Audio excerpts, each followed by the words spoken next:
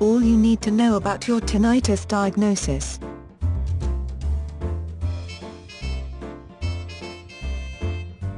Tinnitus, or the sensation of ringing or humming noises in the ear, can be distracting and distressing. It commonly occurs in older persons and is often accompanied by hearing loss.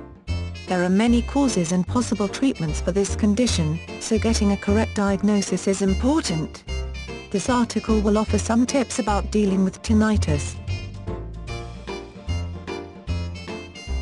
Remain calm. Tinnitus is only rarely a symptom of a serious brain condition or hearing problem. You don't need to stress about suddenly having developed a brain tumor or puncturing an eardrum. Generally, tinnitus is a condition all on its own, without an underlying medical explanation that could lead to other problems. Seek advice from a doctor if you are suffering from tinnitus. Tinnitus is likely a sign of a different problem that will likely need treatment from a professional.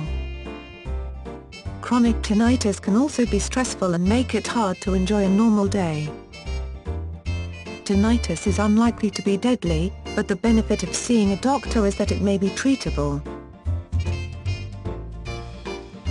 Research the various natural remedies for tinnitus. There are many means that people were able to successfully treat tinnitus for centuries without the use of medication. Be sure to talk with your physician before trying something, as some herbs can interact with medication, and some of the options available may not be healthy for you. You may want looking into having acupuncture done if you suffer from tinnitus. Acupuncture helps to relax your body, thus, reducing your symptoms. Another technique that relaxes both your mind and your body is a massage. Both of these techniques should be spoken about with your doctor before trying them.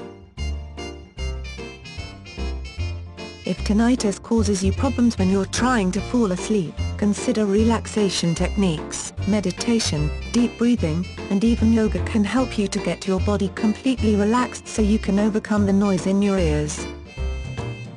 I personally like to use deep breathing, because it helps me both forget the sound and also keeps my blood pressure low.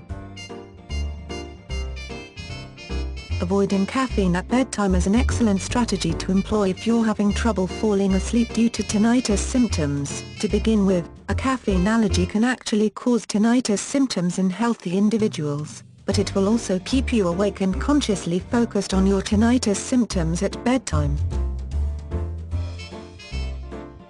Use a properly fitted medical device to help relieve tinnitus. A hearing aid alleviates symptoms in about half of tinnitus patients who also have hearing loss. A tinnitus masker, a device worn in the ear which produces a low-level noise that helps cover the unpleasant ringing sensation, can also benefit patients without hearing loss. Tinnitus retraining therapy, or TRT, is very efficient. This therapy is designed for those with tinnitus, and to make their life more comfortable.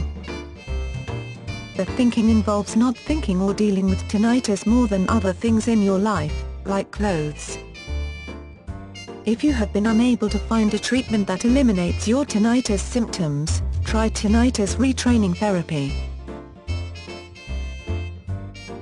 Tinnitus is a common condition which is usually not dangerous, but proper diagnosis is necessary to rule out potentially serious causes and map out a course of treatment. Even though tinnitus is often uncomfortable, steps can be taken to help manage it.